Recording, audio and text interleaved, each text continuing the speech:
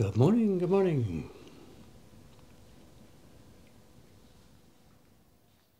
A little bit overcast today, I think. Sun should be coming out soon. It might actually be out, I can't tell. It's a light haze up there today. No rain in the forecast. A little bit chilly. You can see the people are wearing. Nobody's in shirt sleeves anymore. Although yesterday afternoon was warm again. Good morning, good morning. A nice floater. The guy's about to hit it there. Whoop! Oh, what happened? It was a one kegger, I guess, at the oyster shack next door over the last couple of days. Although actually no, he had two of those out there yesterday, so they're doing good business now towards the end of the year.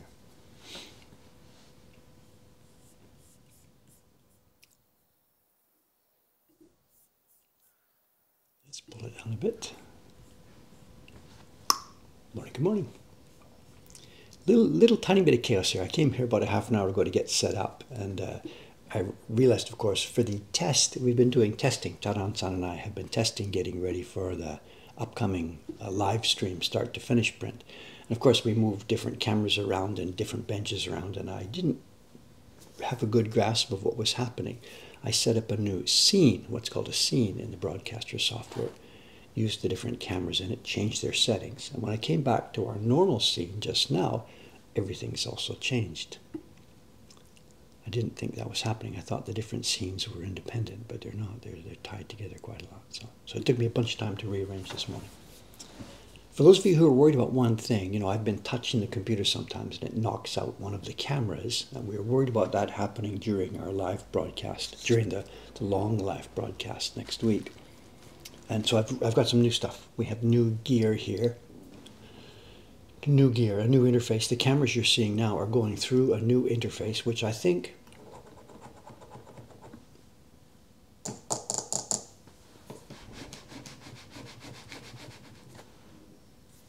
looks to be a lot more stable than the stuff I had last time. We're now with USB connections still, but they all go ka-chunk. The last connections we had were sort of a and when you moved the camera or moved something around, they were a little bit wonky. But these connections, the connection for the mic, for camera 1, for camera 2, for the Ethernet, they are all ka-chunk. So I think we're good to go for that stream coming up. Until we won't be. Something will happen, I'm sure, but whatever. Okay, today there's a couple of alternate jobs I could be doing. I think really at the base of it, I will sit with a carving job. We're going to just be seeing more carving today. But before I get to that, I've got to open some stuff and get it off my desk here. We know what this is. Again, already. When did we get one of these? It was just a few days ago, right? Like last Thursday. This guy is the incredible machine. Incredible machine. It's, of course, more prints from Kubota-san. Okay, that should be something you guys should then be able to guess. If this is a package from Kubota-san, a thick package of prints, and it has arrived quicker than normal. Normally he'll do a job or something every couple of weeks. This job took only a few days. So that should probably tell you what might be inside this box, this package. Anybody? Surfing Bunny, no, it's too big for that, John. It's a good guess because it's only 2 blocks. That would be not a bad guess.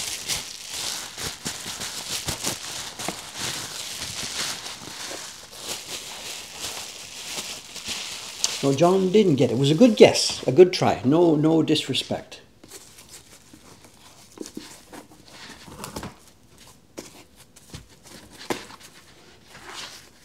But it was wrong. Lady in Water. No, we didn't get that to Kubota. He doesn't want that. We've been through that. Actually, I haven't sent it to him since we redid the blocks, since we carved a new block. So maybe he would now be willing to give it another go. But he wasn't very happy with last time. So he doesn't want to see that one again. KG's got it. Lady in Water. No, I'm sorry. I'm sorry. I'm sorry. But you're on the right track. Everybody is guessing prints here that have few colors, not so many colors. Small scale and not so many colors. what else have we got right now that needs doing right now all the time and that is small scale and has not so many colors? Origami.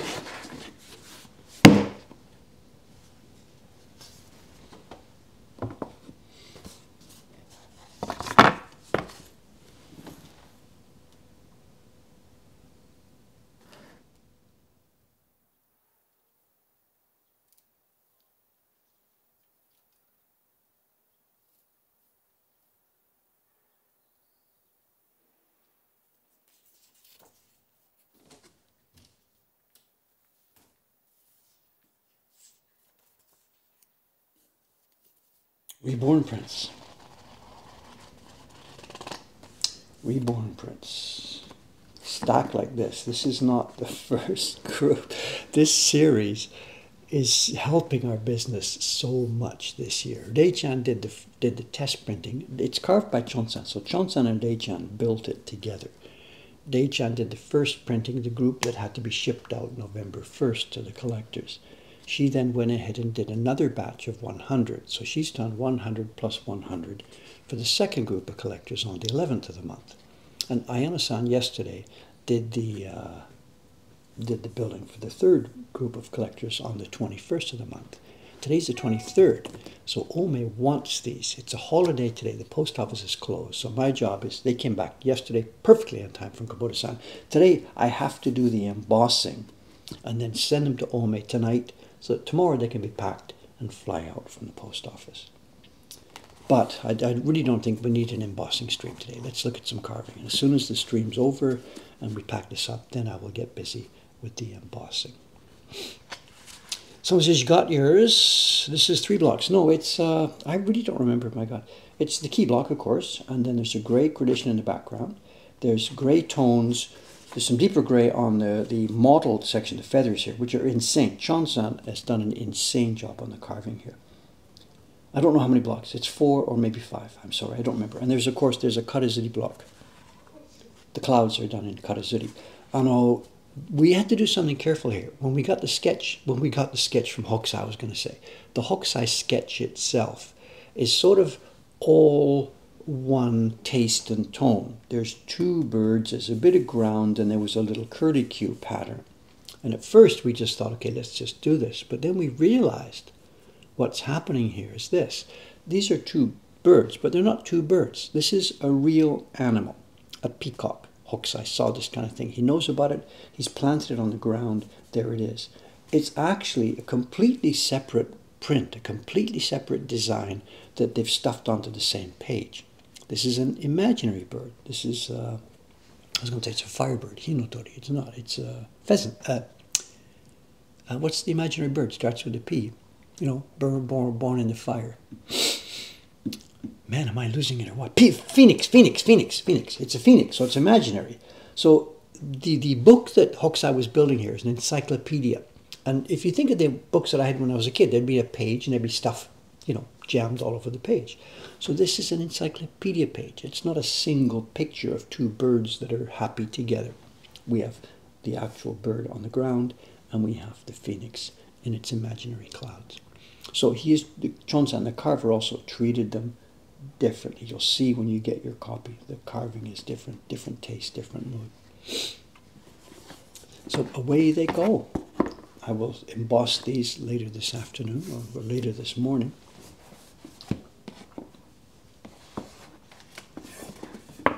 And they will fly away to Ome tonight on the Takuben service. And tomorrow, the 2 ladies in Ome will pack them up and send them out. Someone's asking, Tom 1060, someone's asking, is the paper out? It is. 2 packs are out today. Ishikawa-san is working on the Castlevania print, not quite finished yet. And Yuki-san is working on what we call Tabibito, the 2 travelers. It's the little small print of Don Quixote, and she is knocked it out of the park. I wish I had one here. She called me up there yesterday afternoon. She was she's done her stack of 40 or 50. They were almost finished, and she was trying to add 1 more color, and it wasn't working. So luckily, she's finally learned not to push ahead with this stuff and spoil all 40 prints. She called me. I looked at it, said, cancel that color. Stick with what you've got. We're done. It's finished. Beautiful, beautiful, beautiful print. Someone's asking about the microphone. There is no mic on my shirt. The mic at the moment is sitting on the box in front of me. It's left over from when I did the testing with Taran-san yesterday. Is the mic okay? It's on the desk in front of me where I don't bang it and where it doesn't pick up stomach rumbles. Okay, let's get going. Let's get going. One more. Anybody recognize this? Another Tokaido print. We are buying all the Tokaido prints I can possibly find on Yahoo Auctions. And we got lucky last week. I got a small set of Tokaido prints, and I was thinking, please, please, please, please let a whole bunch of them be foxed. Why would I ask for that? Because when we get sets of prints, our policy here is pretty strong. We don't cut books up. We don't break up sets.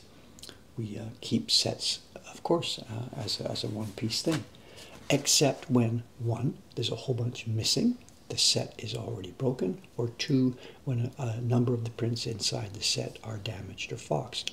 That allows us to say, okay, thank you very much, history, break up that set. They go as single prints into the shop so people can enjoy having a Japanese print on their wall. So yesterday we got this set, it was 2 days ago we got this set. I opened it yesterday, working in the back there with the staff. And they look beautiful. Nice, good, check, check, nice, good. And half of Dave is happy because it's a nice, beautiful set of prints.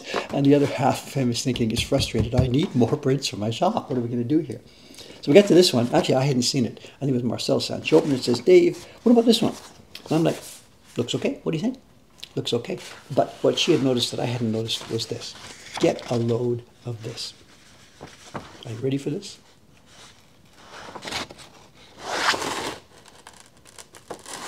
Now, how does this work? This is another different example of foxing. The foxing has happened not on the print itself, but on the backing sheet and on the front sheet. So you tell me, what's the mechanism that this could work? It's the backing sheet that has become foxed, not the print, but only in the area where the backing sheet has touched the print, and intensively in the area where there is no pigment.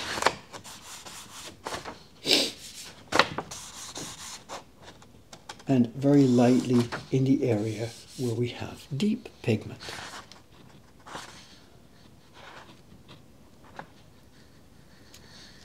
You tell me the mechanism, how this works. I am lost. The usual suspects are there. Foxing is a fungus, foxing is this, foxing is that. I'm lost. I have no idea. And I'm not even going to put a bet on the table. I have no idea. Simply, this is going to go aside. It's going to go in our research stack. You know, we're building a stack of these things. At some point, somebody in the future who has a requirement for this goes into the research stack. We've got just about every possible variation. The paper fox, the backing paper fox, the green not fox, the green fox. We're sort of, it's not random. Everything seems to have a pattern and have a meaning, but they're all in opposition to each other. No idea. Anyway, there you are. One more data point for those of you who care about this sort of stuff.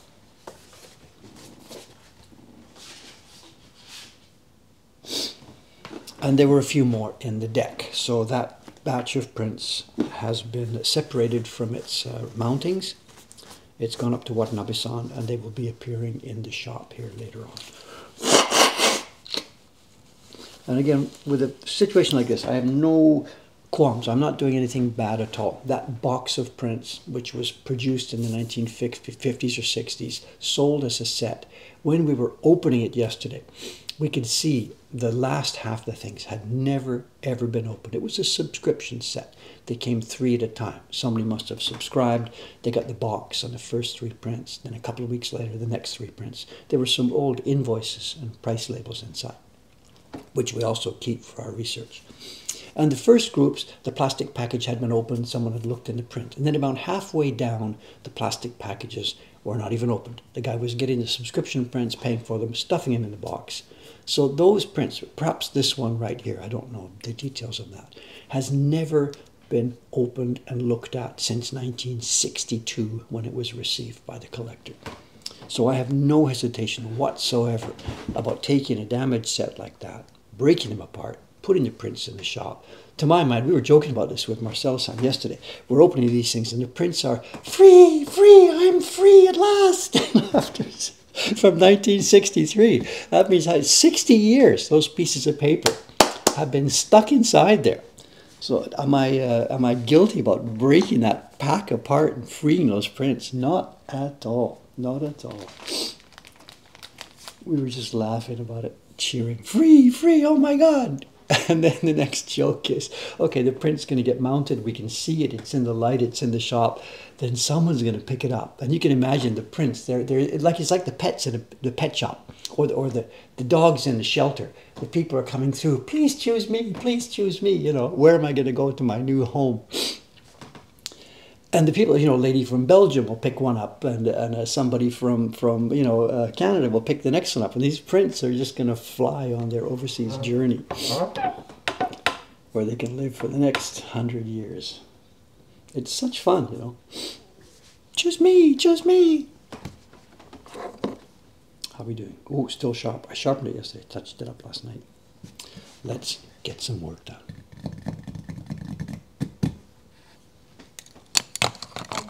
Where are we going to carve? We're going to carve. Well, just so you know, we have been doing, I've been busy on this, you know. I've been busy. We started with the hibachi, worked our way through, finished the first character to the top. I then moved on to the next sandal, and I've been chewing away. We're working away at the kimono of the long-necked man. It's coming along. Let's find our location. We're doing some kimono pattern here today.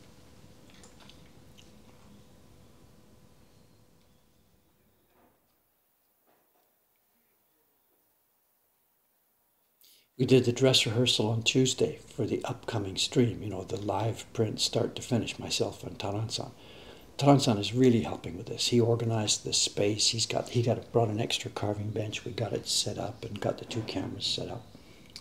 Taran-san is really wants to do this. He's really egging me on to do this. But we sat here. I'm on my bench, and Taran-san is to my left at an angle, 90-degree angle on his bench. I've got my camera. He's got his camera. And we did a little test run. We didn't broadcast a test run. We recorded it to tape and did a test. And at one point, he had to zoom in and out on his block. So he reaches up to zoom in on his camera. I'm just laughing. Pull in, push out. He's got it so...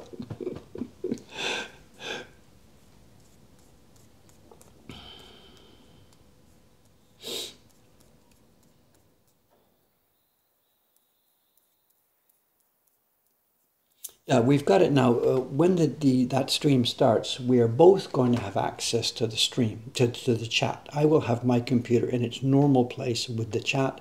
Taran-san will have, I think he'll be using an iPad. We tried it yesterday, Tuesday. She has an iPad with the chat.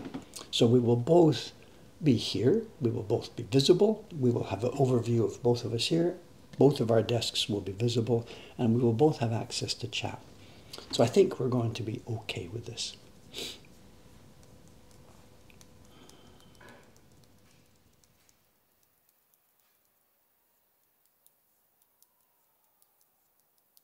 So we'll see. We'll see. We're still not all the details are refined yet, and I still haven't got a date.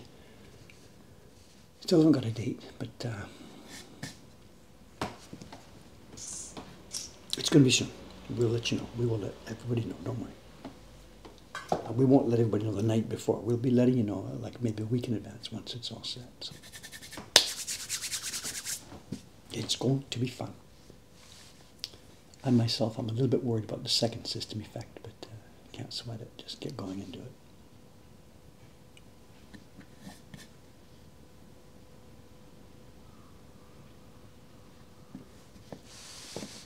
Oops, too much junk on the desk.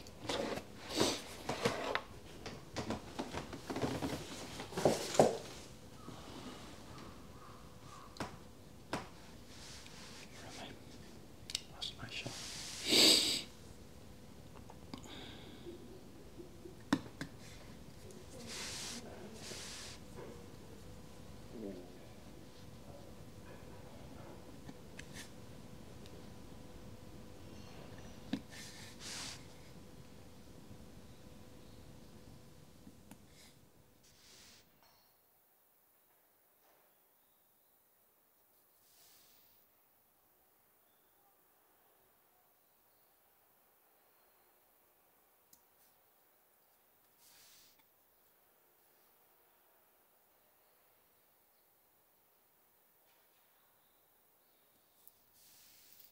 Yesterday was so much fun in the shop. You know, it was a booming day. I think it was the second biggest day we've ever had in the shop yesterday. Completely unexpected, just out of the blue, just chain after chain. People come in, next group comes in, next group comes in. And by the end of the day, it turned out to be I think the second biggest day we've ever had in terms of, you know, number of prints leaving the shop. You know. And some of the things along the way were funny. It doesn't always happen like this. There was a family, a young family, gentleman with his wife and a kid, a young boy. And they wanted to browse for a while, so we took the boy and threw him in the back room with a puzzle. You know, we've got some kids' puzzles and games and stuff in the back room. And he was a little bit bored, and his dad wanted to browse the prints, so we took the young man and threw him in the back room with a puzzle, kept him busy for a while.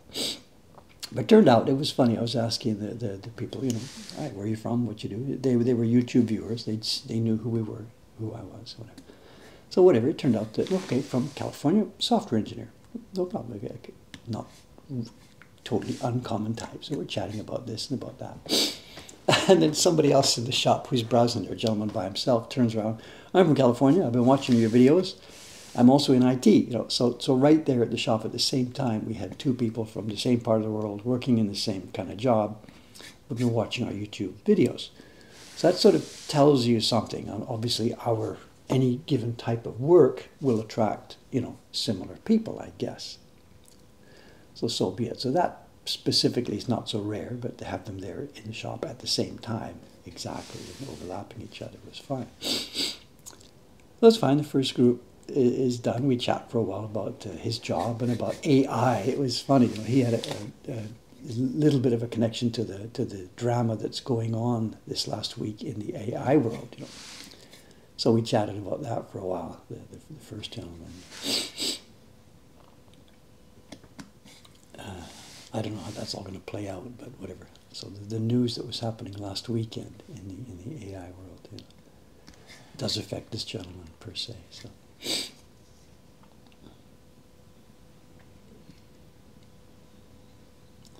And then it chained on. You know, the family left after a while. They picked up some prints, very nice, and the young boy finished his puzzle, and they left. So I chatted with the next gentleman, you know, from California. And then as he was here, a lady came in, somebody about my age, I guess, a lady about my age came in, and it turned out she was from Europe, from Flanders, I guess, the area. And she's been watching YouTube videos, and she chats, and she steps forward and talks for a while, and the gentleman from California steps back and browses for a while. And there's this chain. Group 1 chains to Group 2, chains to Group 3. And then while she's talking, another gentleman comes in, starts browsing. I had guessed, before he spoke, I tried to play the guessing game of where you're from. I looked at his haircut and his mien. He stood there looking at me, and I looked at him. And without one word spoken, I pointed and said, Britain, Great Britain. No.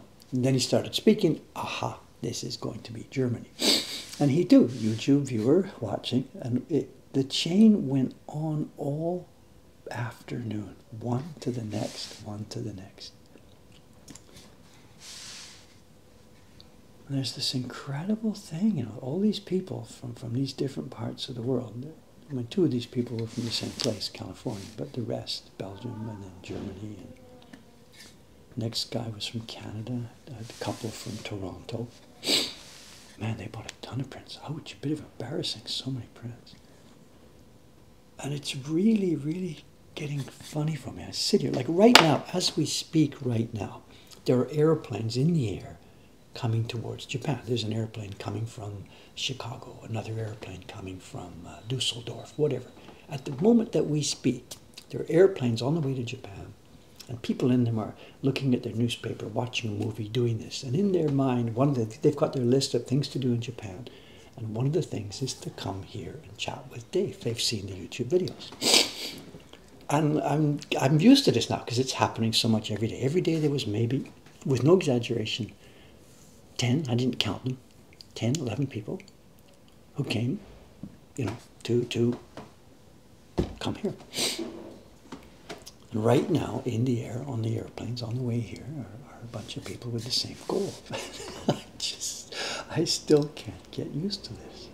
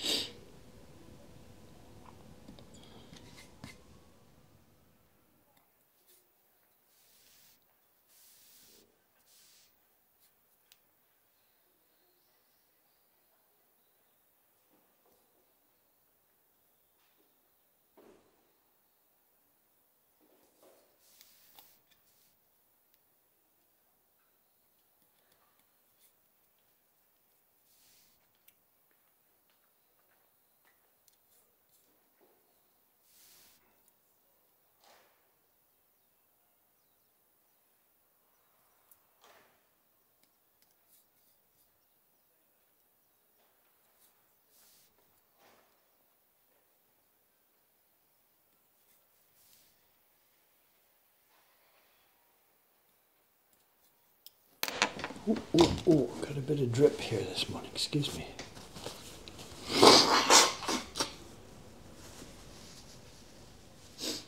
At least with the mic off my chest, I can blow my nose safely. Finland, again, there was a gentleman from Finland here yesterday too. So. There are people who come to Japan to eat Kit Kats. Yes, I know. People ask us about that. Where can I get my Kit Kat hits? Another one from Kentucky. Another one.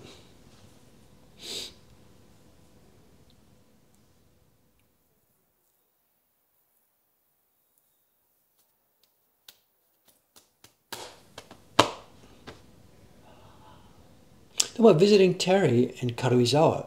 If someone says there's nothing to see in Karuizawa, that's not true. Karuizawa is a beautiful escape day from Tokyo. Hiking, mountains, walking, the little town. Karuizawa is a nice place to visit, you know.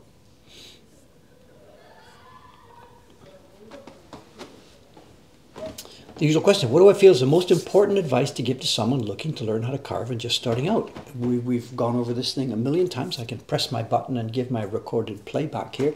It doesn't matter. Any piece of wood is fine. Anything to cut a knife is fine. Just explore. Just explore. Don't start something really super complicated. Keep it simple. Absolutely keep it simple. Keep it small scale, just so that you get a feel for what this is like. If you try to start something like this, it's going to be nothing but disappointment and frustration. Start simple.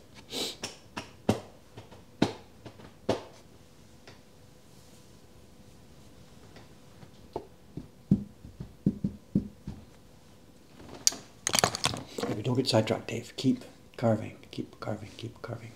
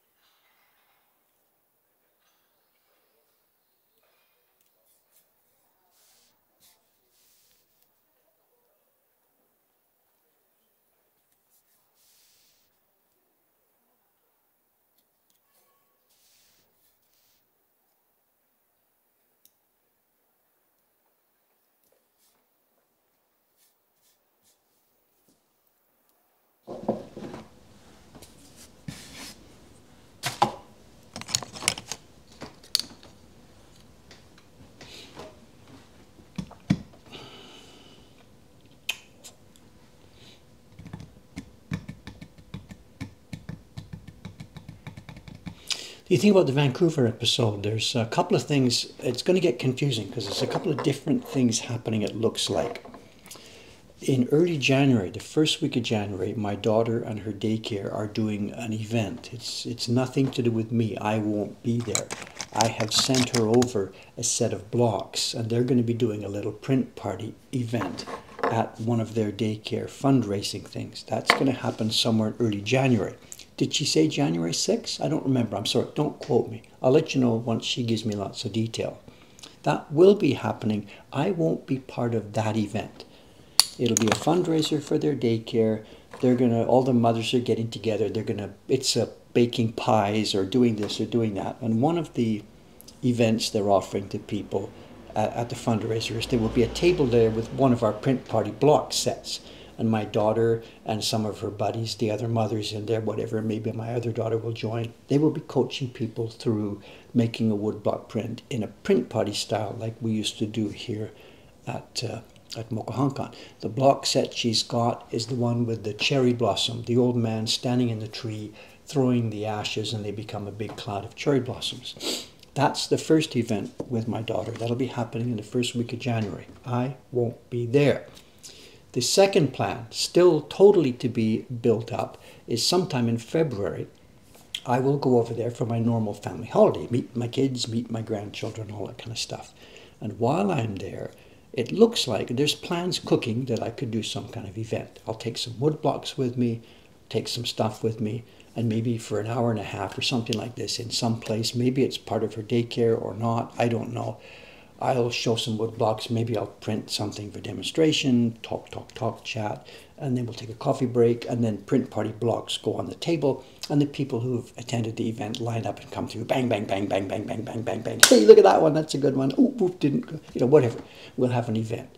Dave's little talk demonstration, plus coffee break, plus you can make your own print, line up and make your own print. And that would be somewhere in February.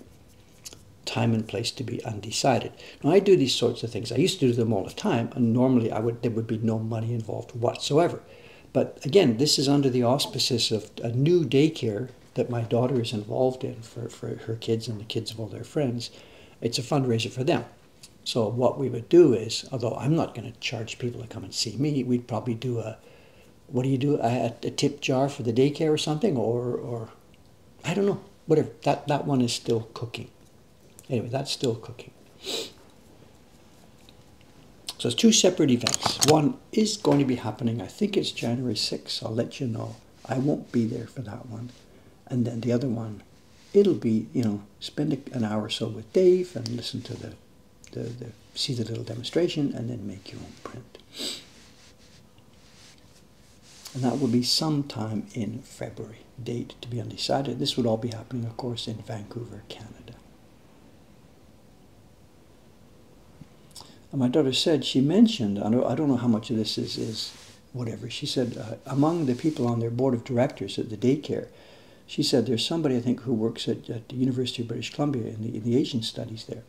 I think this person she mentioned was interested in maybe this event would happen out there in the library at the Asian Studies Center. I think that was one idea that was on the table. I don't know.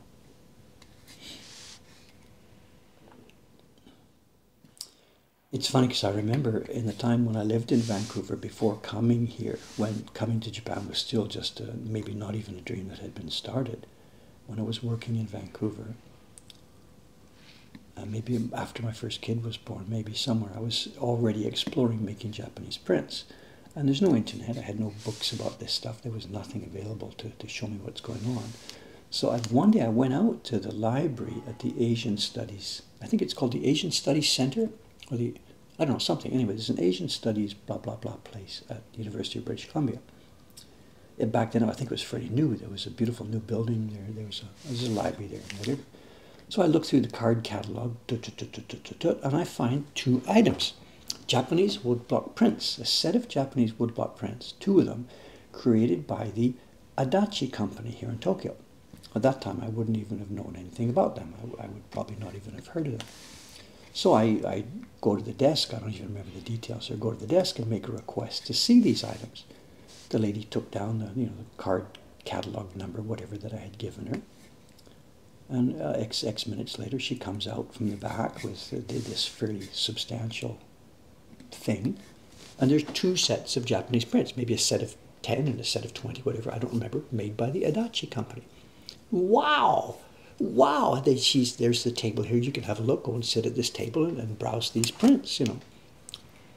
So Dave is just, my God, oh my God, an actual chance to see a whole bunch of real Japanese prints made by this magical Adachi company that maybe I've heard of, whatever. So I take the prints over the table, get the box, you know, roll up, whatever, follow the rules, no pencils, whatever. I open the cover, open the one inside, and oh my God, foxing, top to bottom. Not just a dot here, a dot there, a dot there. You turn the thing, and it's all you can see is brown foxing.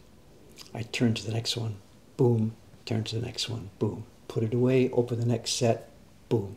There's nothing. It's 100% foxed. Call the lady over, you know, like, I didn't do this, I'm innocent, whatever. She says, oh my God, or whatever, you know. They consult, whatever, blah, blah, blah, blah, blah. They take him away. That's the end of that. So, and this would have been 1982, 1983, somewhere around there, early 1980s. So those sets. And I learned later about this, not about the foxing, but I learned later about Adachi. Adachi, as part of their struggle to stay alive through those years, 1960s, 70s, 80s, whatever, as part of their business model, they got tons of money from the Japanese Culture Ministry and the Japanese Foreign Ministry for the preservation and dissemination of Japanese woodblock prints, you know, whatever. And they did. They had a deal where they were paid by I guess it was the Foreign Ministry, I don't know, it might have been the Culture Ministry, I don't know. And they made these sets of prints, and the Japanese government paid Adachi for them, and they were sent to, as we see, embassies and libraries and places all around the world where there was some reason for Japanese cultural things to be done. So I guess the Asian Studies Library at UBC was a target place, and Adachi was paid to send them these sets. And at that time, they couldn't have been all that old. I was looking at them there. This was in the early 1980s. And the prints must have been made in, well, I don't know, they could have been made anywhere. Not the 60s, probably 70s. So they wouldn't have been all that old. And they were foxed top to bottom. So if anybody here on this stream is involved with this, the Asian Studies Library at UBC, if they still have those things, or if they've been burned long ago, or whatever, I don't know. But at that time, there were 2 sets of Adachi prints.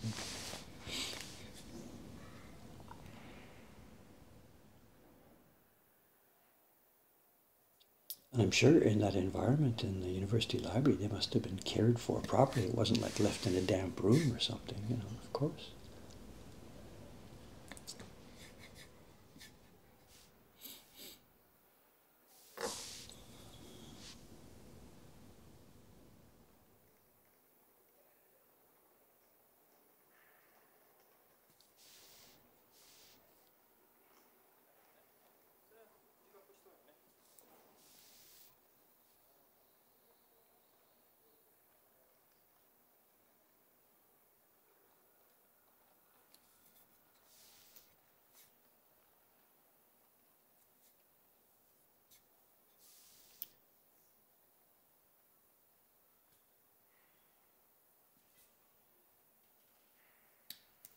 Okay, how's our time? I know the schedule today actually is going to be a little bit different from normal. I'm not sure those of you who know what's going on.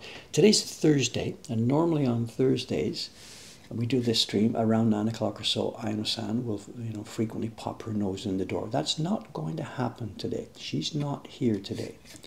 And I didn't swim today. It's a bit of a different day. Turns out today, Thursday, is a national holiday here in Japan. I don't swim on national holidays. Not for any specific reason other than that my pool pass is for normal days only. So when it's weekends or holidays, they don't do a morning session at the pool. They open at 9:30 instead of 7. So I don't swim on holidays. And the staff upstairs will not be here today. The shop is open as normal. The shop and tourists don't care about it being a holiday. But our office staff upstairs is not here. So Aino-san will not be dropping in around 9 o'clock today. There will be a show and tell. It's not something old from upstairs. We're going to do a package opening. A package arrived yesterday. I know what's inside, and we'll have a look at it. It's some prints that are interesting. And it's the same kind of thing we were talking about before, earlier in this stream. It's a broken set. And we knew it was broken from the beginning. The person who put it up on auction said, Zannen Nagara. Broken set of prints. And when the auction sellers do that, I'm always happy because the prices don't go so high for broken sets.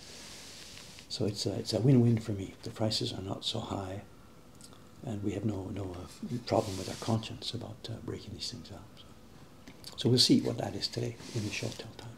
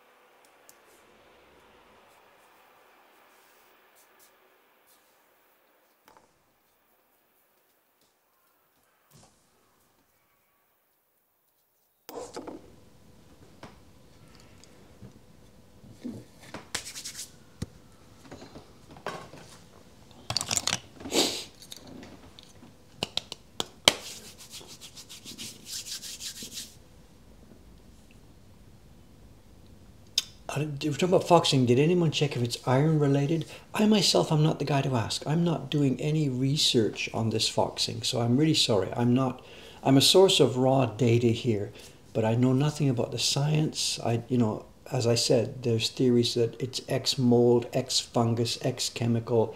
I just do not know. I'm sorry. I've read a little bit here and there. Various museum people that have come in. Capuchin was talking a lot to me about it, the British Museum people, what their theories are. So I'm sorry, I really don't know. I really don't know.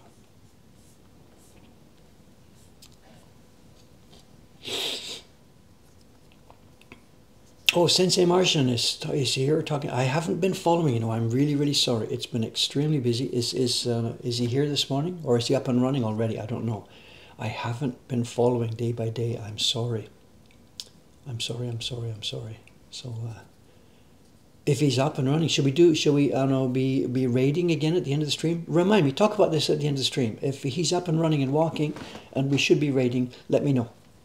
I don't even know where he is right now. I'm sorry. I'm totally out of touch. Totally out of touch with it. So, British Museum, have they released that other video? I keep watching every couple of days and I'm just waiting for it to drop.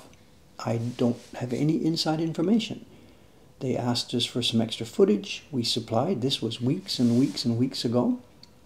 The young man who is their editor said any minute now we're going to be putting these up. There's 2 videos related to me coming on the British Museum website. One is sort of part 2 from their visit here last spring, and one is an update on their Curator's Corner, a longer video which I will be just one tiny part of because it features everybody who was in their Curator's Corner over the last year. And I had been expecting that both of those were going to drop any minute now, and that was weeks ago. So I don't know. I don't have an inside track. And I'm not going to bug them, hey, where's the video? Because I know what it's like to have people call you and say, where's the video? So all I can suggest is let's just keep watching.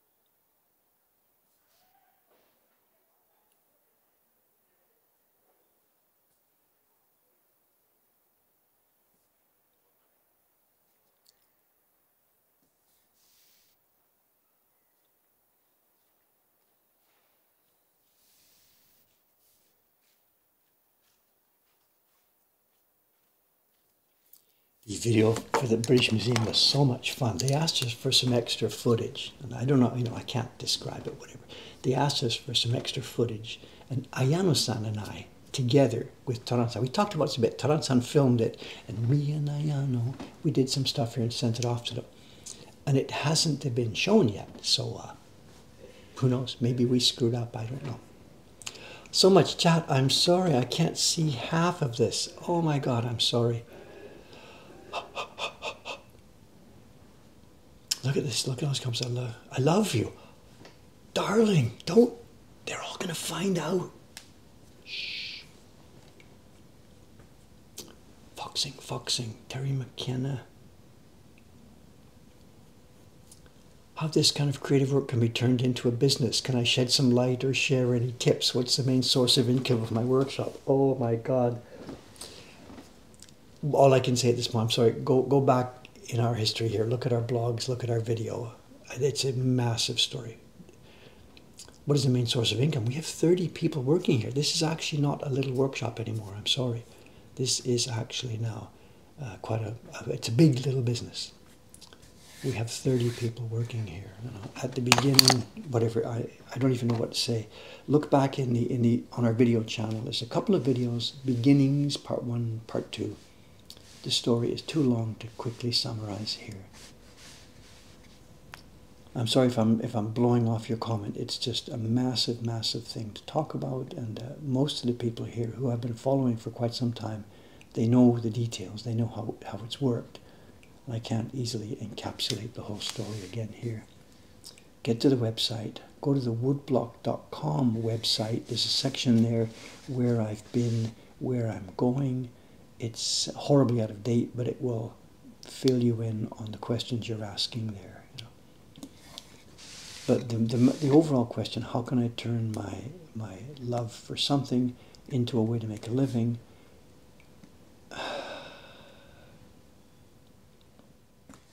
Well, it's planning, coming up with ideas, and an endless, insane amount of hard work to make it happen. And then when it does get there, you might find that you have to be careful what you wish for, because you might get it. What I'm referring to there, of course, is that Dave now, the amount of time I actually get to make prints is extremely reduced compared to when I was a solo craftsman. I used to spend all day, every day, happily making prints. That really doesn't happen so much anymore. You're just seeing here right now a few minutes snatched from my time from the rest of the day. Being the operator of $1.5 million, our revenue this year will be just about $1.5 million if you look at it in US dollars. 30 employees. You really have to wonder if this is what you want, you know. Anyway, a huge, long topic that just can't be encapsulated in a short little thing here, I'm sorry. Go back in the websites and dig around. Lots of information there about this.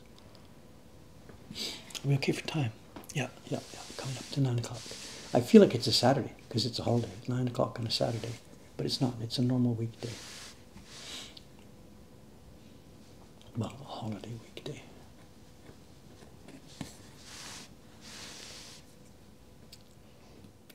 In Japan, the holiday here, it's a national holiday, but over and above that, here in Asakusa, it's actually a local holiday.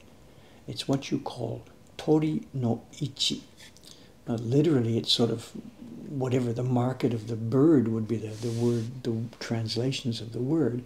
It's an old shrine. It's connected with one of the shrines here, and it's sort of a shrine, not a festival. It's a shrine. Well, it's sort of a festival. I don't know.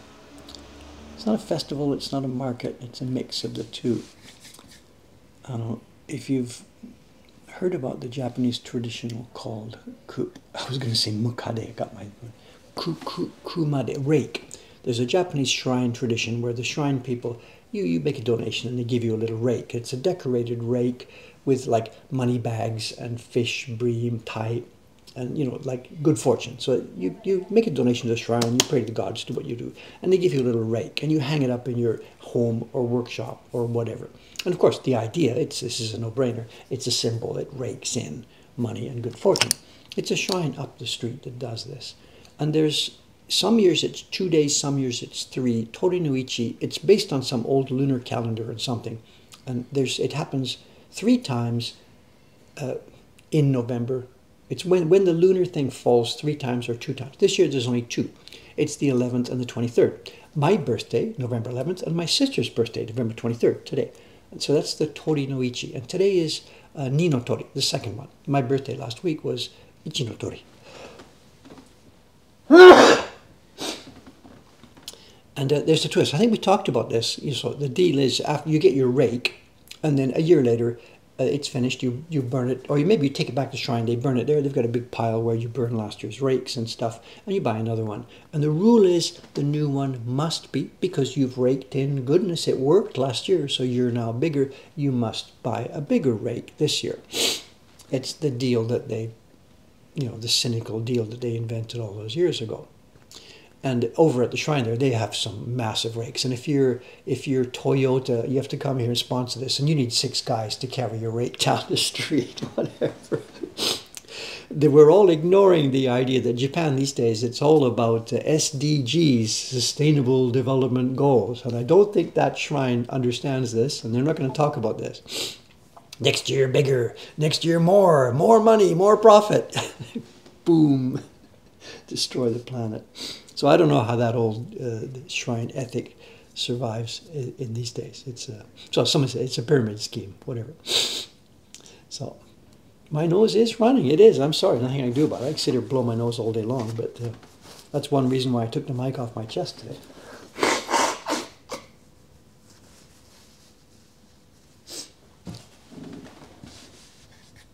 We don't have a rake here. I try and avoid, I try and avoid being a hypocrite. We do take our donation to Hokusai's grave, so, it's a bit silly. But I really don't go in for most of this shrine stuff. So. But just a warning, if you're here and if you're ever around here, when you're buying your first rake, be careful. Buy the smallest one you can find to start with.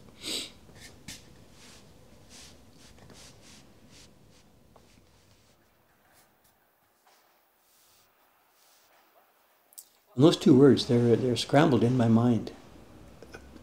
Kumade and mukade. Mukade, centipede. We're not buying centipedes here.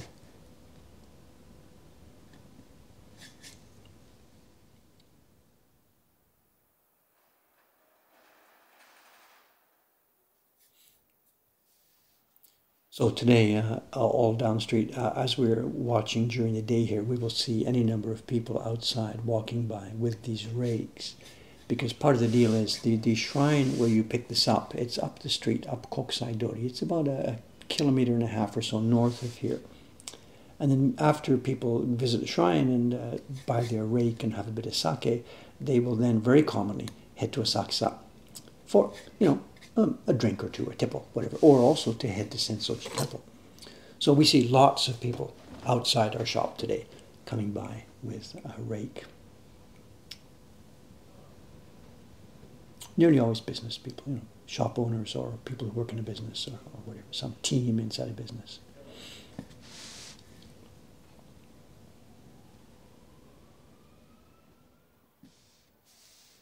I'm sure it's Googleable if you Google images, Japan Tori no Ichi.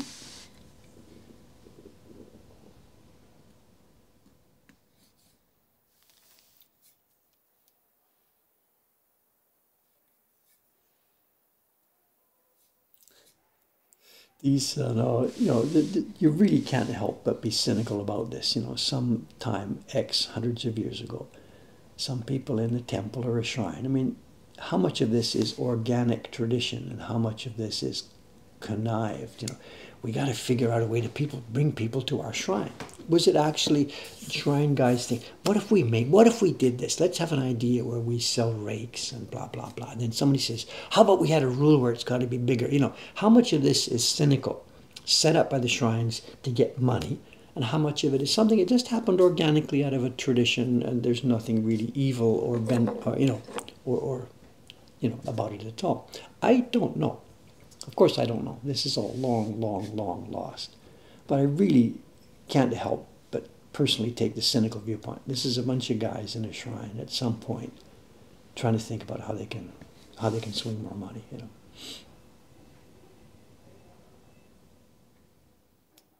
And given that history, there was an episode. Oh, this goes back years and years and years. This must go back. I was going to say 30 years. It's quite possible it's 30 years. In the Japan Times.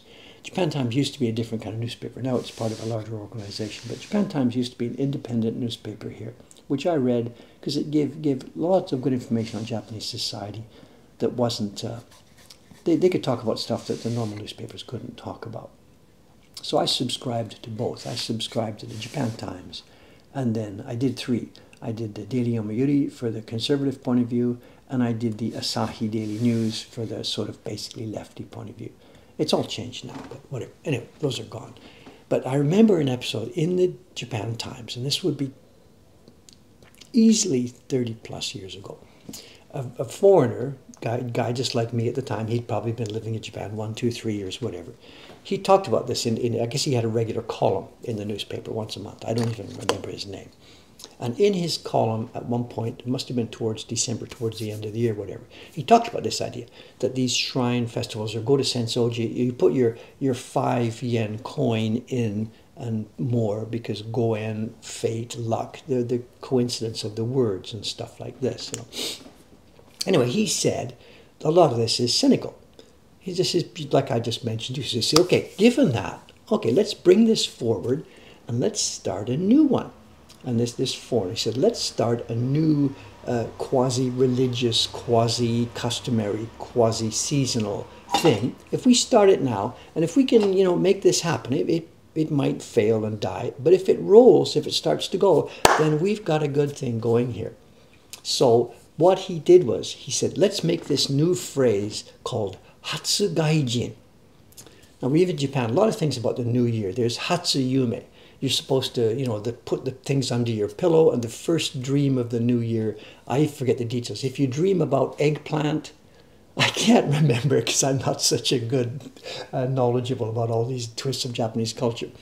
Pardon me, in your Hatsuyume, if you dream about eggplant, and I think another one is Mount Fuji or whatever, then these things are auspicious moments, and you will have good fortune for that year.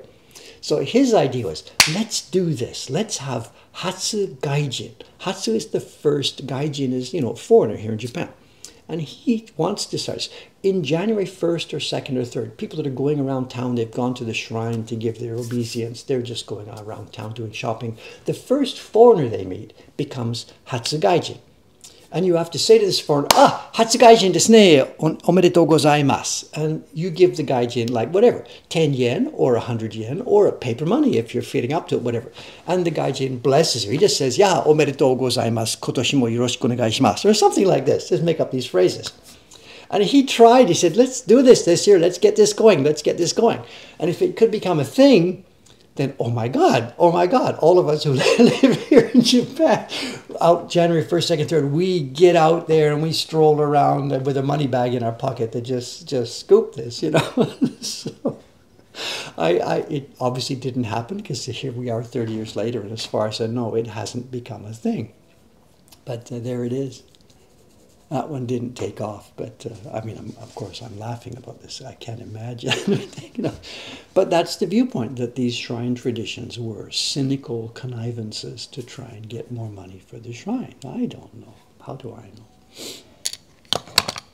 Hatsugaijin. Maybe we should give it another kick at the can. Now that I have some good social media here.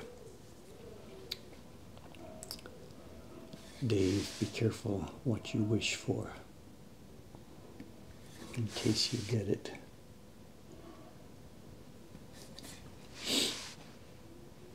I wonder if that stuff's online. If you Google Hatsugaijin, do you get any results? Was there discussion about it?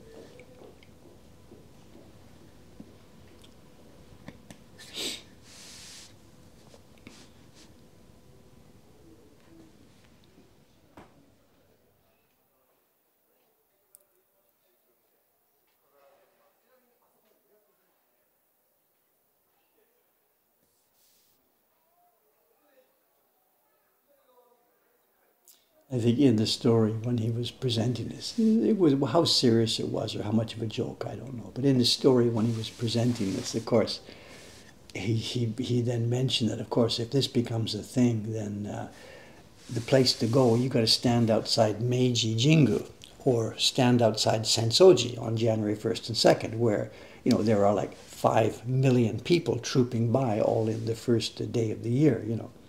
And there would be fights among the foreigners to get the positions and who's going to stand in front of the shrine gate and all this kind of stuff.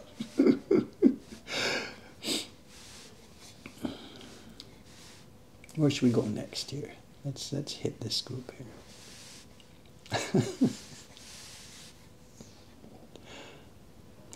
Only in Japan.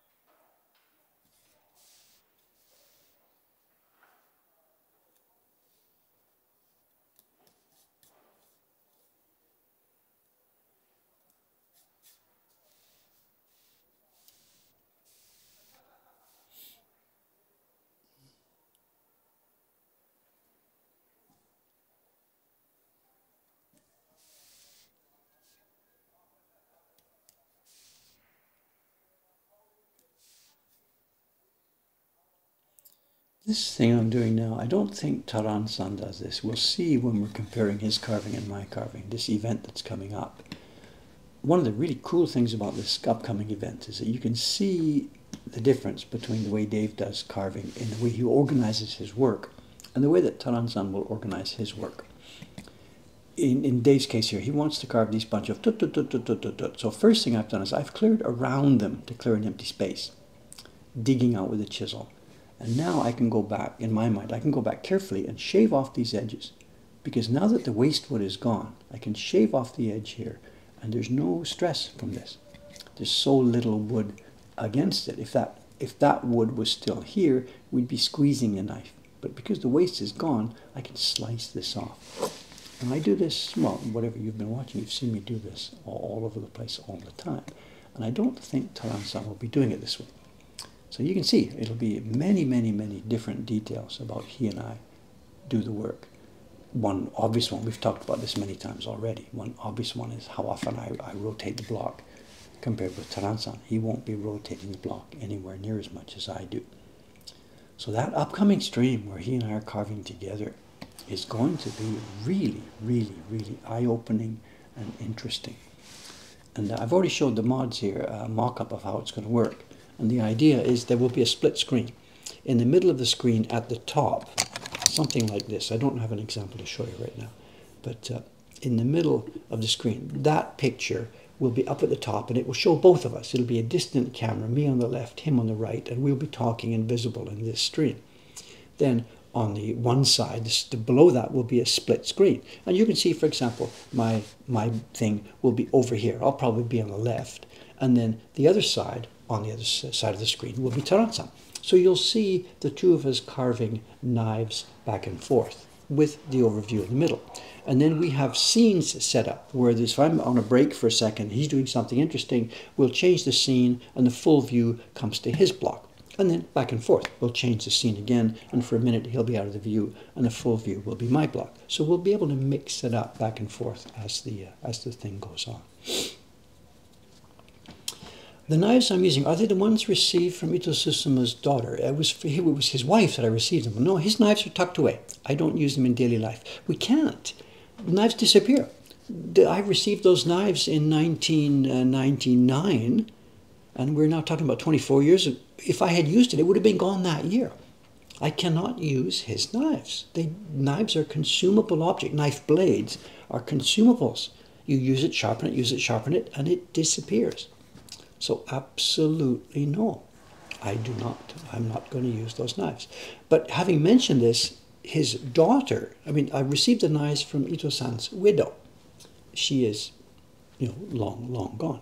His daughter and granddaughter came in the other day. They were in, I think they'd been to Torinoichi, the first one. They stopped here on the way home to say hello. I didn't recognize her at first. She had to let me know who she was. Oh my God. Hello again. And I got her phone number here. I'm not going to show it to you. Ito-san's daughter's phone number here, because I had a little bit lost track of her, but I want to do part 3 of that video. The Remembering a Carver video, part 1 is done and up. We have the, it's not the, what's it called? It's the, what do you call it when there's a second version of something? Not an update. I forget what it's on. It's on our YouTube channel. And then, yes, sequel. The sequel is there. Thank you very much. And I will now want to do the epilogue. I have it all planned. And I asked her the other day when she was here, okay, here's the idea. I really want to do an epilogue. I want to do this and this and this and show that thing and show this thing. Are you on board with this? And she said, yes. When?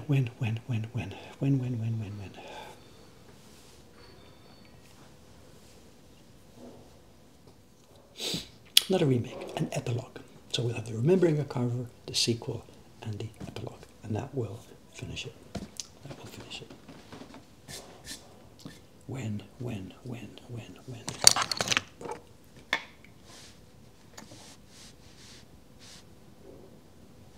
Some of those stories might be difficult. I know I'll have to check with her first, before we actually start rolling the cameras. I've got to tee up with her about some of the things I would want to ask. And I'm quite willing to understand that she may say, Dave, let's not go there. Let's not talk about that, please. So we'll see. We will have an interesting session. Whatever comes up, it will be interesting. There are many things we can't talk about. But there are some things that I'm thinking already she will say, look, please, we don't need to go there. There was, at the time, there was a war on.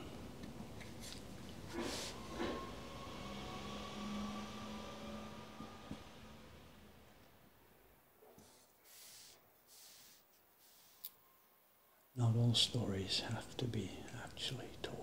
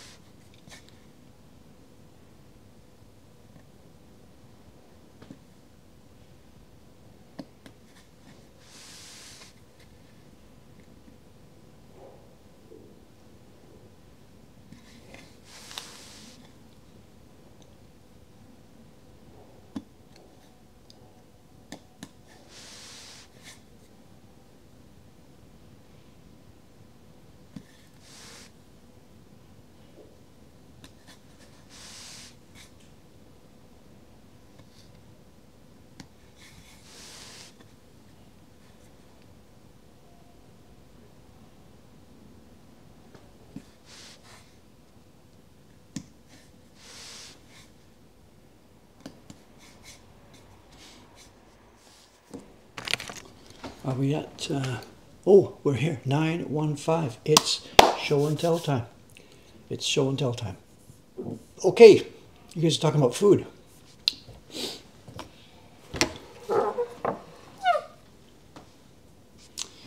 Okay, just so you know, that's where we've come. We're moving quite along. This second man today in the shop. After I do the embossing on those prints I showed you, I will come back here.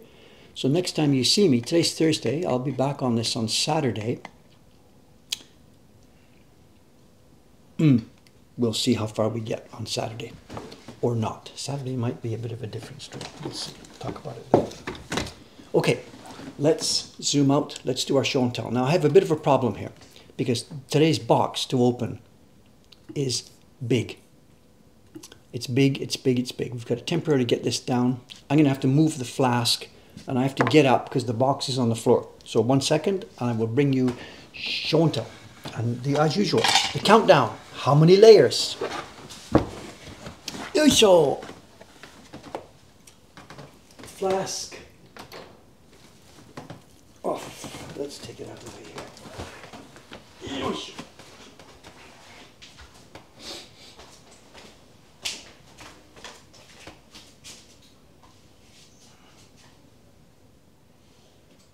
Come on, Dave.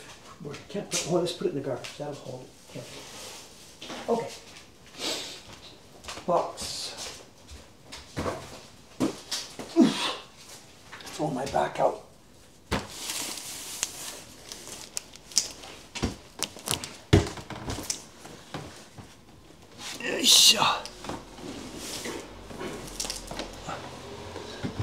All right.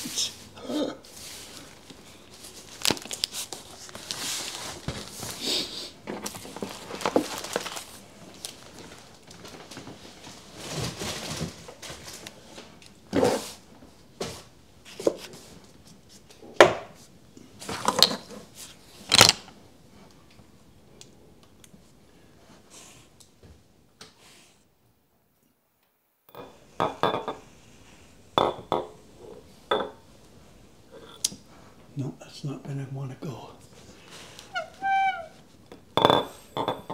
Okay, let's do this thing. Yoisho! If only I had a knife. I think I'm safe now because I think our connections are strong. I can dig in here without banging the camera. Look at that. Okay, so single print in the box and 85 layers. I have no idea. Let's get in here.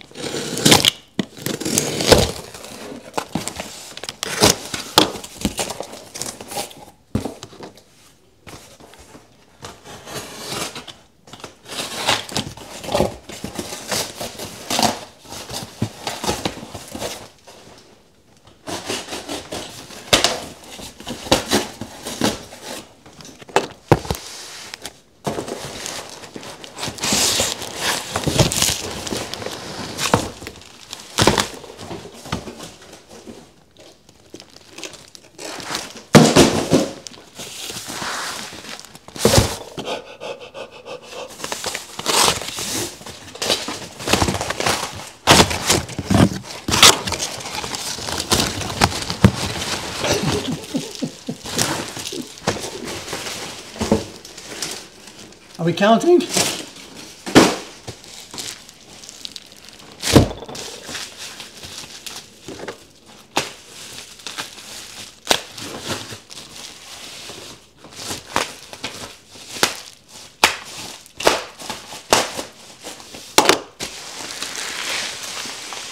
Meanwhile, tomorrow,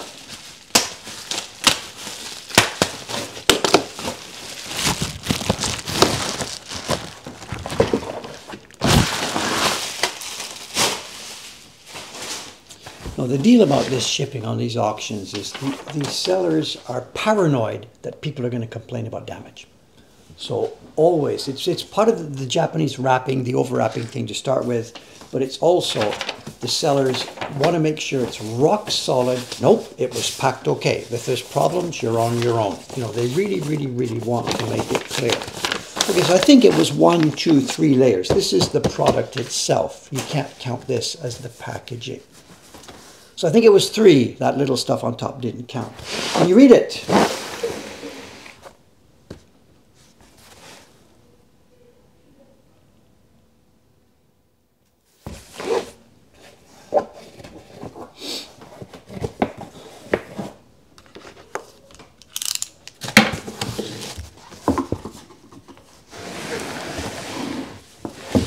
let's move this. This is just going to be in the way.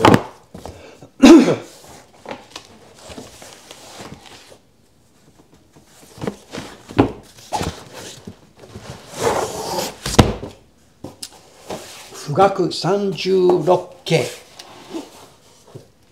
It reads, the 36 views of Mount Fuji. And the top one says number 2, 3. We're already, what? Oh, it's Uragawa-san. Good morning. Hey, just in time. We just got this set of prints we're opening for show and tell here. And it's, of course, it's Fugaku Sanju Rokke. But what's the first two characters here? That's show, right? So, small. Oh, something. Fugaku Sanju Rokke. Oh, no, they're slightly, the prints are normal size prints. I don't understand what we're talking about. Are you sure that these are like normal size? I thought they were normal size. We'll see in a minute. So you're thinking it's reduced size? Reduced size. Shukusho? That's what it says. So, I don't get this at all. Sorry. I should know this because this set is a very common set. So.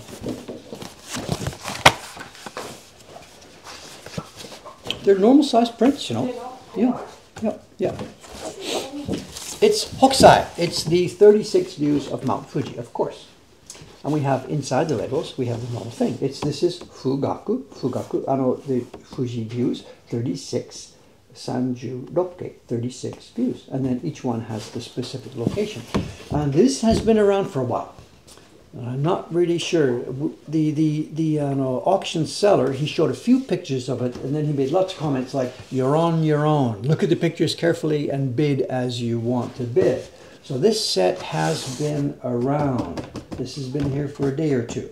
It's not a full set, so you know where this is going. We are going to bust this up. Let's see what kind of condition we've got. Now this packaging, this is interesting.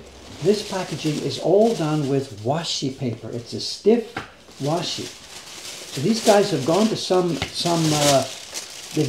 good effort to make sure these prints were protected properly. Most of the stuff we see, the prints are just wrapped in a god-awful paper. These are okay, and I'm hoping that even though the packaging looks terrible, these are nice. These are nice.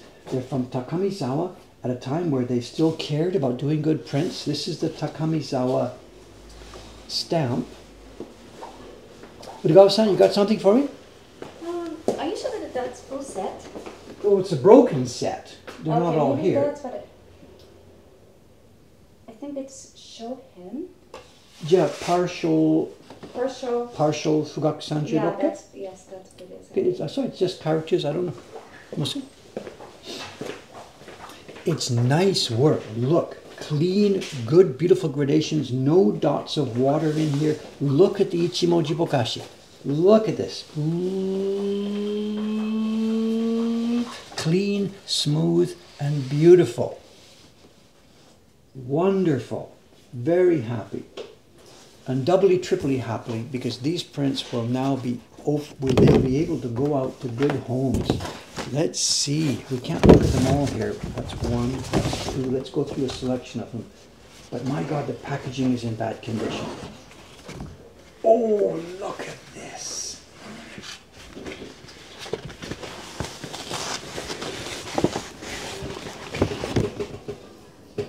Very, very nicely made.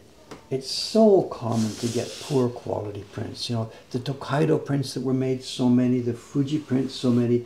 This is a set. I'm wondering if maybe somebody else that I know might, Good morning, Ken-san.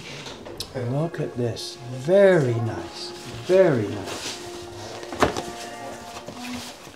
But my God, my God, my God. Oh.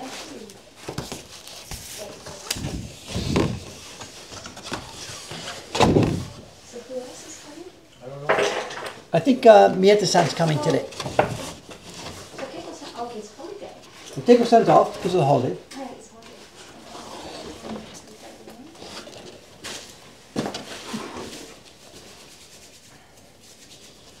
Yes, very happy, very happy. These are decent prints, very carved nicely.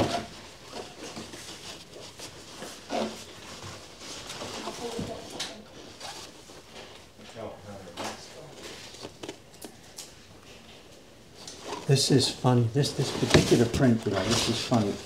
One of the earliest things that I learned about Japanese woodblock prints was reading a book by James Michener called The Floating World. James Michener, the famous novelist, he was very, very interested in Japanese woodblock prints, studied a huge amount about it, put out some very, very interesting books about it. And one of the books he put out, The Floating World, it's been heavily, heavily criticized by academia because he got facts and figures wrong. And he made up a lot of stuff. But wait, his style was to get people interested in it. And I got really interested because of the stuff that he wrote, and here I am. But he also, at one point, he was describing this print. And he used it to make an interesting point, what he thought was an interesting point.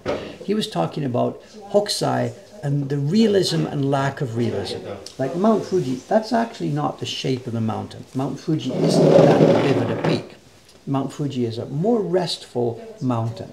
Now it's majestic. It's as majestic as they come, but he distorted it. In all of these things, it's distorted to make it look more whatever, more Hokusai-ish. But Michener used this as an example of how Hokusai was allowed to distort reality for artistic effects. And here's what he told about this print. He said, these two men are cross-cutting a long beam. Now, whether the beam really was standing up at this angle or not, we don't know. That's another story. I can't take things. But he said, in order to make the composition more interesting, he took the two men who were cross-cutting this thing, and he cut the saw. This is Michener's description. He ignored reality. He left one man there and one man here, even though they're supposed to be, in Michener's description, even though they're supposed to be cross-cutting this thing. And when I read his description, I thought, okay, it sounds good. This is Hokusai, blah, blah, blah. The years rolled by. We came to Japan. We stayed summertime up in the family farm where my kid's mother, she grew up on a farm in the backwoods of Miyaken. And there was a little barn on the property. Not a barn in the sense of an American barn-raising barn, but whatever, a barn. They had an ox in there to do some of the work in the paddies and blah, blah, blah. And there were some old tools lying around. And hanging on the wall there was a Japanese cross-cut saw, which is not anything like a Western cross-cut saw with a big handle on each end and two men rub it back and forth. What you're seeing is the saw. It's got one handle. It's got a square end on this. It tapers. It's about that long. So this guy is using his saw, chop, chop, chop, chop, chop, chop. And this guy, the guy underneath, the job I would not want for the sawdust, is using his saw. So Michener was full of crap. He didn't know what he was talking about at that point. It's not a Western crosscut saw. It's two normal Japanese workers using a normal crosscut saw in Japan. Whatever, episode. His point was valid. Hokusai changes things and distorts things for artistic effect. I get that. But that particular example he used was whatever. The guy left a big effect on me. I'm sorry. Okay. Dave's using the word crosscut here. I'm sorry. These are actually rip saws. I'm sorry. I got it. I stand corrected. Thank you.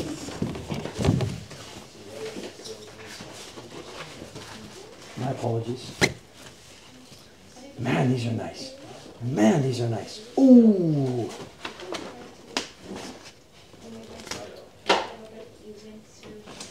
These, when do they date to? What's going to be the date on these?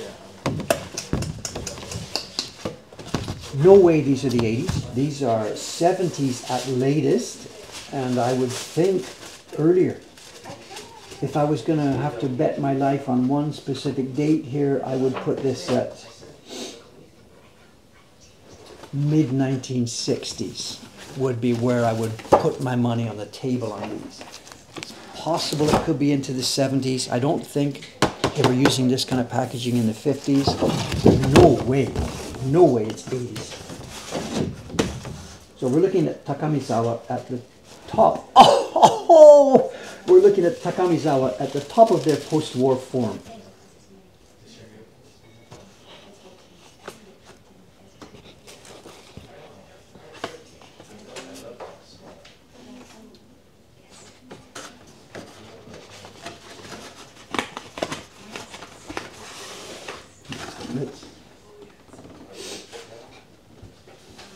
It's got a bit crumpled up.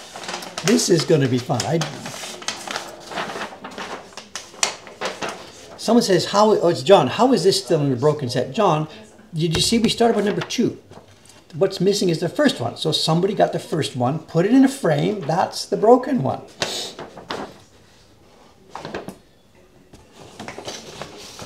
Here's Takamizawa's version. Look at this. This is really, you can see the difference. Look at this. All the 20th century ones have gone with the sky, the ghost in the sky. Dave has kept this light. This is not a bad one. My God, we get some that are so much worse than this. They have, this is interesting, they've gone with more gray in the sky. They've got a good gradation behind the mountain. They've also gone with more gray in the sky to bring more of this foam out. I kept that gray a bit lighter. This is my instructions to our printers, for better or for worse.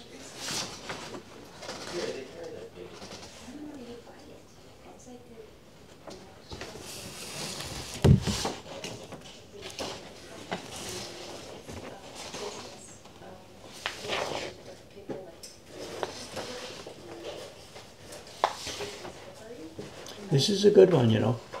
There are some terrible, terrible reproductions out there. This one, I'm not ashamed of this one at all. These guys have done a good job. Takamizawa, we're at it. They were good, you know.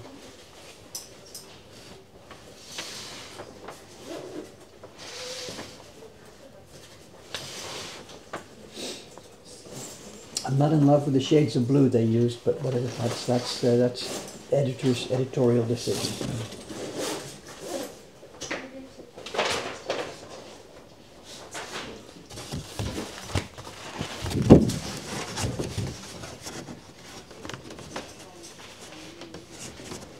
Oh! Whoop, whoop, whoop, whoop, whoop, whoop, whoop, whoop, whoop, boop, boop, boop, boop, boop.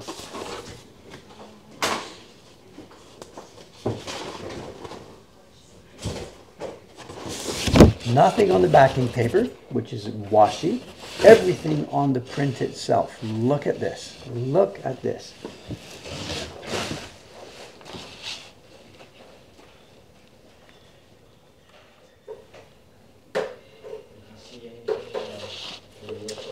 Again, I can only mumble the same things. This one clearly was not instigated by the backing paper. It came from the washi. Look at this. The place where we have deep, rich blue pigment has no foxing, front or back. The pigment has protected it or stopped it. It's right to the edge of the paper. Did this come from the sizing? Did it come from the paper manufacturer? This print has it, the next prints don't. When a publisher gets a batch of paper from the manufacturer, we get a batch of paper. Bang! Look at this. Nothing down here in the corner.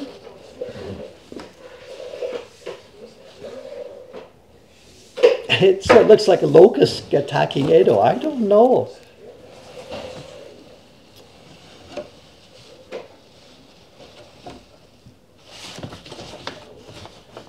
Recently, this stream has become all about foxing. I don't know.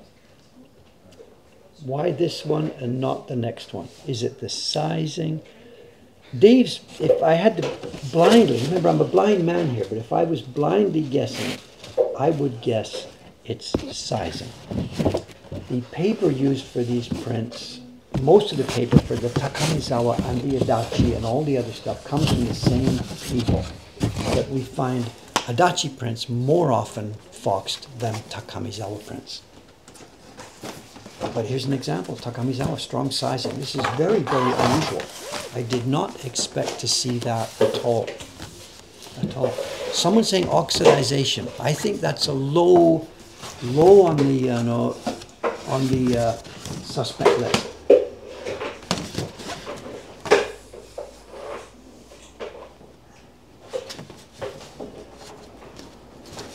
Okay, look at this one. Look at this. There's your package. Does that look familiar? Here's the back side, the washi that was inside it.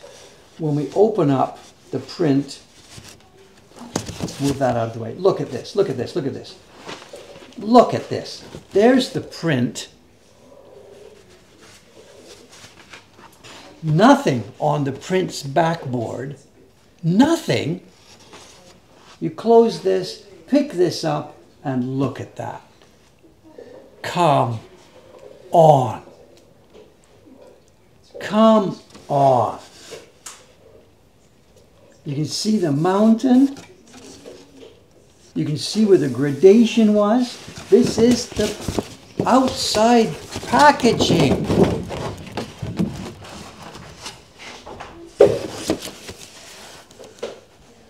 I think Ken is stepping on the camera cable outside. Ken-san, you're stepping on a cable, I think. No, I'm not. Well, it's all gone fritzy, the outside camera. So I'm sorry. it's okay, whatever. We're shutting down in a moment anyway.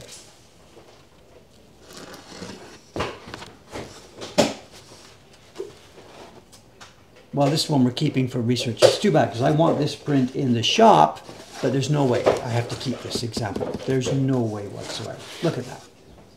Anyway, there we are. There we are. There we are. Okay, all right. That's enough. We've run over time. We've seen some interesting stuff. We're being attacked by aliens outside on the camera. So there's no point really putting that camera on. Let's get out of here. I'll see you 2 more days, Saturday morning. See you 2 more days. Let's shut this off. It's bizarre. I'll see you 2 more days from now, Saturday morning. Oh, RAID Sensei Margin. Okay. Remind me again, I'm sorry, how to do this as we say goodbye. Remind me, please. // RAID. And then just his name, right? Sensei _ Margin. Is that it? Let's send him over. I don't know where he is. Somewhere on the Tokaido. See you later. See you in a couple more days. Let's go see Sensei Margin. It's going to count down. 9, 7, 6, 4, 3, 2, 1. It now says RAID now. I'll see you and then I'll shut down my stream. Thank you very much. Bye for now.